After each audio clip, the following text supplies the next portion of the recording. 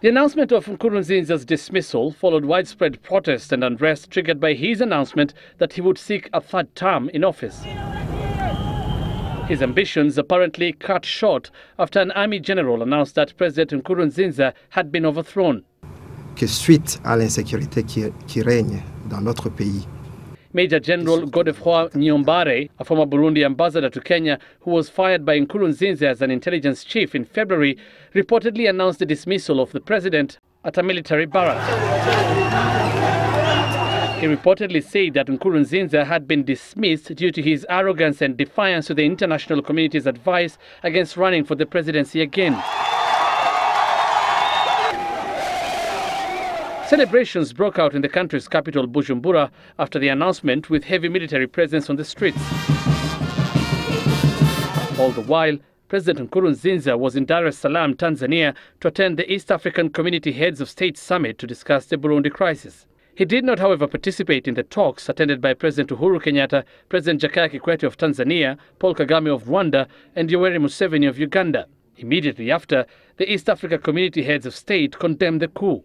The summit condemns in the strongest terms possible the coup in Burundi,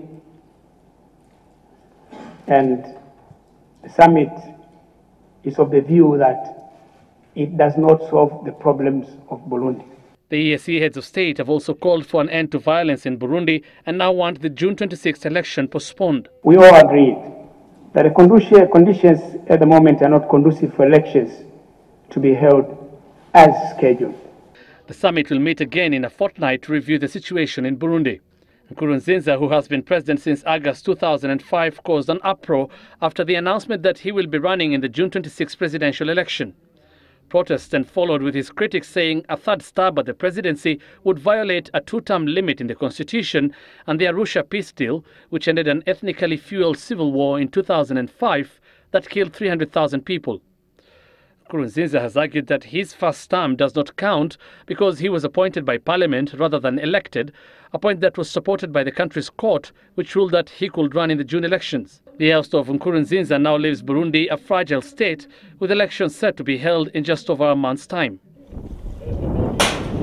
Hussein Mohammed for Citizen Business Center.